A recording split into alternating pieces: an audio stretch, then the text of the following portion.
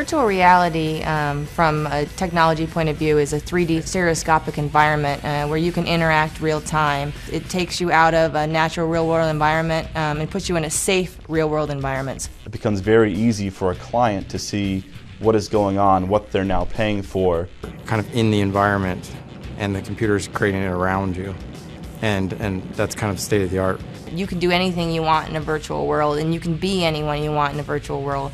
They can be so immersive that the player can forget that they're actually learning. So you're still interacting from a natural point of view.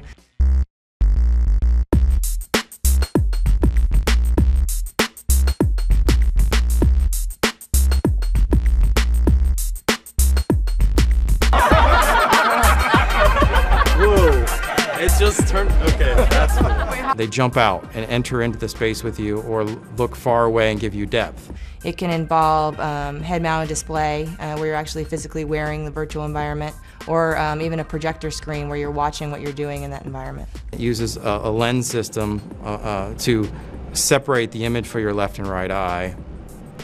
And we are using the way your brain perceives the images to trick it into seeing 3D images. Eventually, the hope is you will have audio, visual, and tactile physical feedback.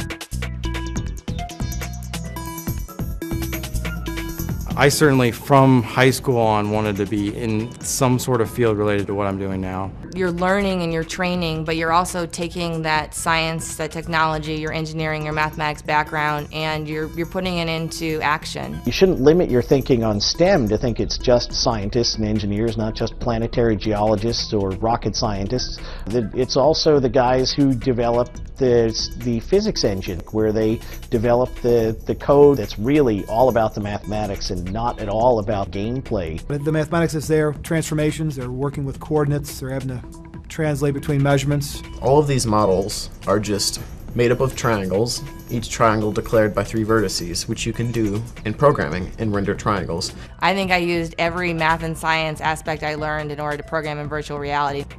And so you have people that are like me, the computer engineer, computer scientists, who are developing the software to show the information.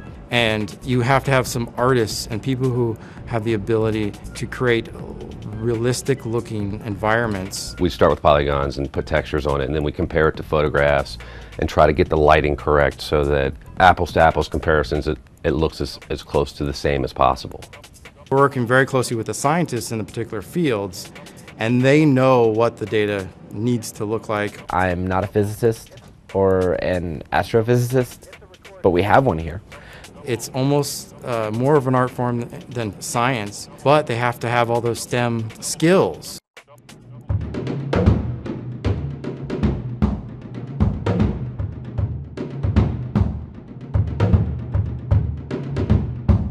In order to get into the field of virtual environments, there's many career fields that you could choose. You could choose engineering. You could choose, within engineering, you could choose computer science, computer engineering, industrial engineering, human factors engineering. You could choose psychology. They are always advertising for positions in companies developing games. From a designer point of view, it's great for manufacturing. You can look at how you're going to design this, how you're going to fit it. Certainly academics, you can become a professor, you can become a researcher in the field and really get into it in a level that is different from being a game developer. There's a lot of different engineering and science fields that use the technology.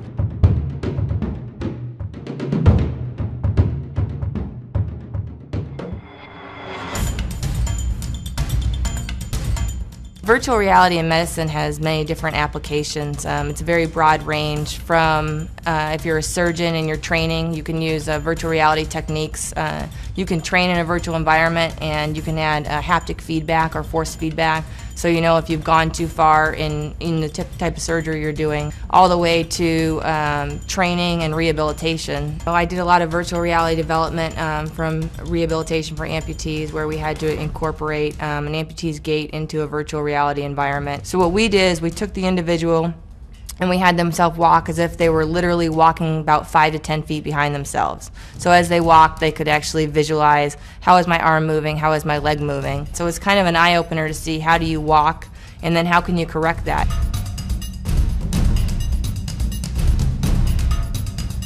Architect might lead the way, but we would help with our programs, our virtual reality programs, to help draw those shapes and draw those diagrams. So once we create one of these models, we bring it through the entire construction process.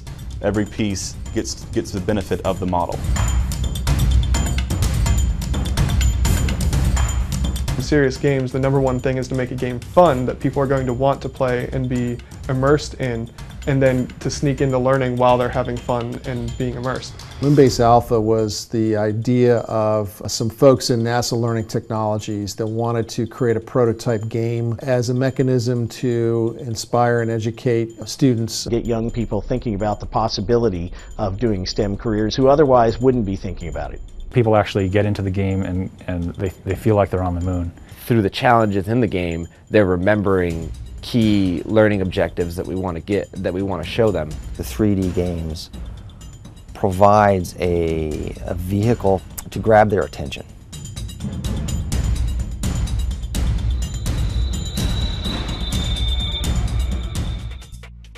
My favorite part about my job is building an environment much like I would build an environment when I was a kid out of Legos, and then being able to actually walk through the world and look at my creation.